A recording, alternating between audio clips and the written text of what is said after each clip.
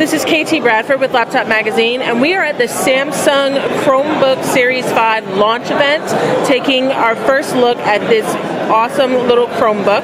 So as you said, this is the Series 5. It's from Samsung, and it is much sleeker than the CR48 Chromebook that we saw earlier, because this is our consumer model. So one of the things you'll notice is it has this nice island-style keyboard, and of course, the search button over here that replaces caps lock that everyone was so up in arms about before. And then we also have the nice, large, multi-touch touchpad, which is a click pad, so no buttons, but you can click it if you want to, or you can tap. And Google says that the software behind it, the drivers behind it, are much better now, so you're going to have a really good experience. So before we get into Chrome OS, let's take a little trip around the hardware here.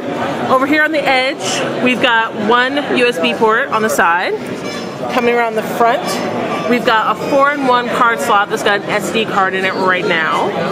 And then over here, behind this little door, there is another USB as well as a VGA dongle port. We've got a combo headphone and mic, and then power in the back. And so pretty light on ports, like a netbook, but this is not a netbook, it is a Chromebook. And so I'm here with someone from Google who's going to show us some of the cooler aspects of Chrome OS. And this is the newest version, right? Version 12. It is. This is the dev channel. Cool. So the first thing we'll show you, actually I'm going to shut it down, which may be odd thing to show you, but I want to show you how quickly it boots up. So the first thing you'll notice, I didn't have to hit power. I just lift the lid and it turns on by itself. So even when it's like all the way off, when you lift the lid, it will turn on. That's correct. And then it's up in just a few seconds. And then it's up in 8 seconds, and I can log in. And so now I'm going to log in.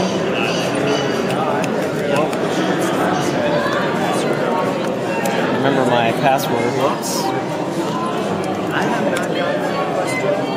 So now I'm logged in. If this is the first time I was logging into this machine, all of my settings, all of my apps are going to sync from any other Chromebook or any other Chrome browser that's associated with this user account. Awesome. So you can see I have all of my apps here. The other thing I'm going to show you just to power it back down is I close it up, I take it somewhere.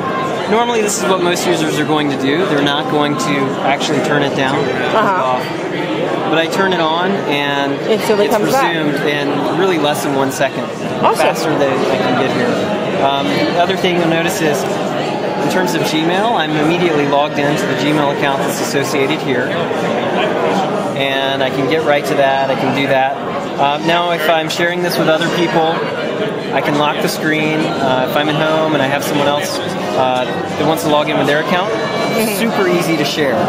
So I can give this to my spouse, I can give it to the kids. My nephews actually use one, and they love it because they can just log in, and I gave them mine, and I don't have to worry about, well, I gave them the CR48, don't have to worry about them doing things.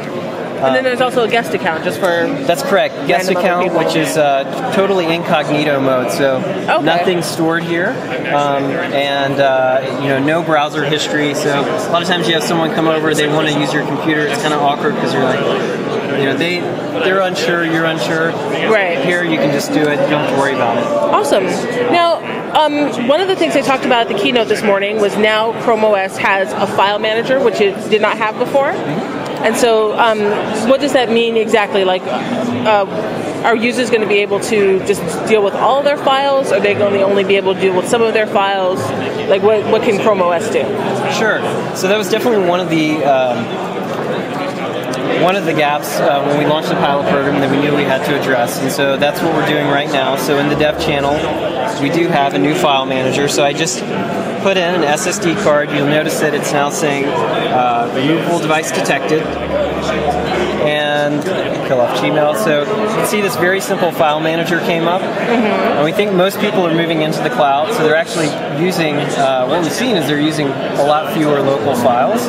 But in the instance someone sends you an attachment or sends you documents, I do have those files here, and I can access those. Those are on the SSD card.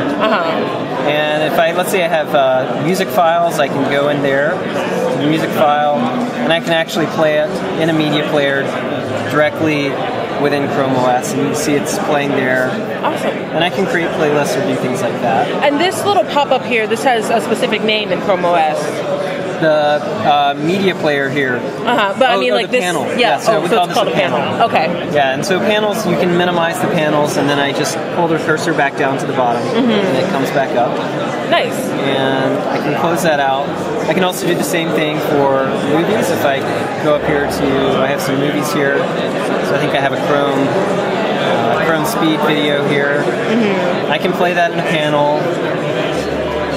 And what's nice with the panel is, let's say I want to create another window. I'm going to do Control-N to create another window. And let's say I go to YouTube in this window. I can move back and forth. I'm just going to do Alt-Tab to move back and forth between those windows. But the panel stays there, so I can move around and keep that. And can you have more than one panel at a time, like multiple panels going on? You can. So if I had a chat or multiple chats, those can be in panels as well. Cool. And I can go to full screen here with this if I want to watch the video full screen. Awesome. Flash performance is much improved. And this can play 720p video? Can play 720p video. Cool. We were just showing some of that a minute ago. Great. And so inside there's an Intel dual-core processor. It is Atom. We have confirmed is an Atom processor. And so but since Chrome OS is a pretty light OS, basically it's just a browser, you're expecting like really fast speeds? That's right. Yeah, it's really fast. It's much faster than the CR48, and the speed is actually getting improved. It's improving with every release as well. So it really is true that it's improving over time. And so even since the pilot program, things have improved a lot. So I can scroll down, get your response, opening up tabs and moving between tabs is very responsive. Awesome. Well, we are looking forward to getting this on or before June 15th, so we can check it out and give a full review. But for now, this is our first hands-on look with the Samsung Chromebook Series 5 notebook, netbook, Chromebook thing. This is KT Bradford with Laptop Magazine.